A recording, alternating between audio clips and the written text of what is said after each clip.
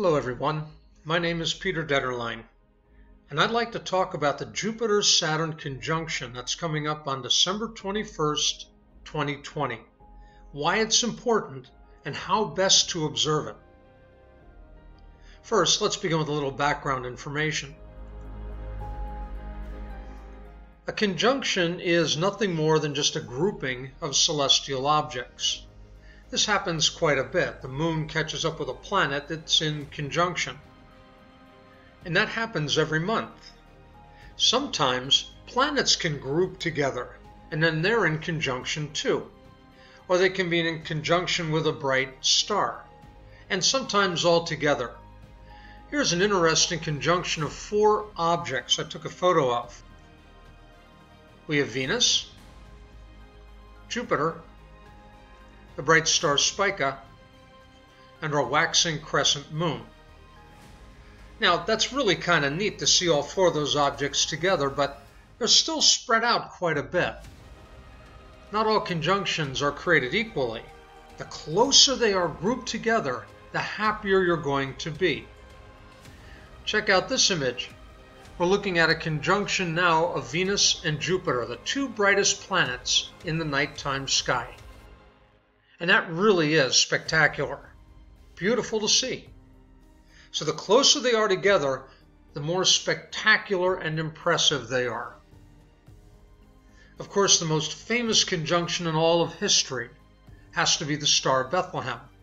And since this conjunction is happening close to Christmas, you're going to be certain you're going to hear a lot about the Star of Bethlehem with this conjunction. We're not sure what the Star of Bethlehem was actually. There are a lot of different theories, and one of them is a grouping of planets or a conjunction. In 7 BCE, one of the theories is that Jupiter and Saturn, the same 2 you're going to see on December 21st, were in conjunction 3 times during that period. The closest they got was 1 degree. Now that's about a pinky width held out at arm's length. The one we're going to see this year is only going to be 0.1 degrees, 10 times smaller on December 21st. That's amazing. If you want to see how much 1 degree is, check out Jupiter and Saturn around December 12th, 13th. It's a little less than a degree, not by much. And then again on January 1st, as they start to separate further and further, they'll be about 1 degree apart. That's the closest they got for the 7 BCE conjunction.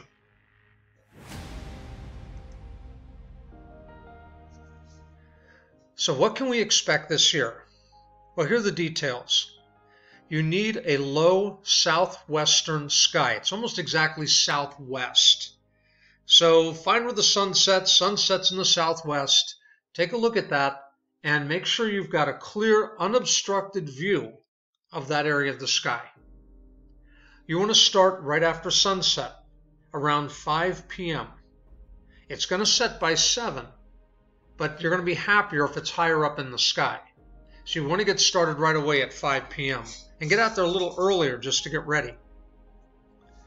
Preparations, scout that location. Find the planets early. Don't wait till the 21st. That's really a bad idea. Go out there and check them out each night. It only takes a few moments. Make sure you can see them. Make sure you know what you're looking for. It's going to make all the difference when the 21st comes around. It'll be even that much more impressive as you see them get closer and closer and closer each night. You want to start watching, I would say, by December 16th at the latest, because that's when the moon is going to join the pair. And that's going to be really pretty. So there's a conjunction with the moon, and you could call that a triple conjunction. Moon, Jupiter, and Saturn.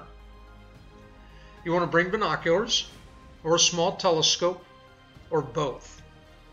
If you don't have binoculars or a small telescope, it's okay. It's still going to be a spectacular view. Just even seeing it visually. Think about what the ancients saw a long time ago. This really is spectacular. But let's take a look at how it's going to appear with all 3. I write a blog called Night Sky Notebook. Feel free to check that out. That will give you all the great happenings in the sky for the month. It'll give you conjunctions, eclipses, meteor showers, whatever's going on up there. You can learn about it on that blog. So check that out. Here's one of the pages from that blog. And this is talking about the conjunction with the Moon, Jupiter, and Saturn all together.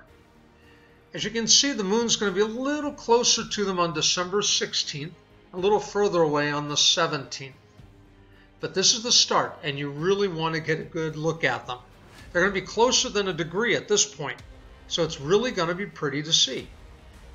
Southwest, 5 o'clock it starts, 5:30, 6 o'clock, and getting a little lower and a little tougher to see after that, getting to 6:30 and to 7. Visually, on the 21st, and again, I highly recommend you keep watching them from the 16th, every clear night, onto the 21st. The question is, can you separate them with just your eye? They are going to be really close. If you've got teenage eyes, not a problem. You've got this thing covered. If you don't have teenage eyes, it may be a little more of a challenge. It's going to be a little more of a challenge too, because it's going to be a little lower in the sky. There might be a little haze around. It'll be interesting. Will it look elongated, or will you actually be able to separate them with your eyes? You definitely want to check that out visually, and you definitely want to enjoy that.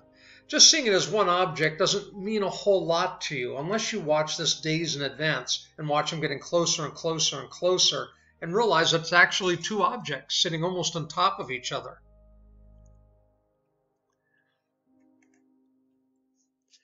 Binoculars. Most people have binoculars, and you can certainly use them. How well is it going to look? You will see both planets in the binoculars, and they will both look really, really tiny, right in the center. But binoculars are really good for this.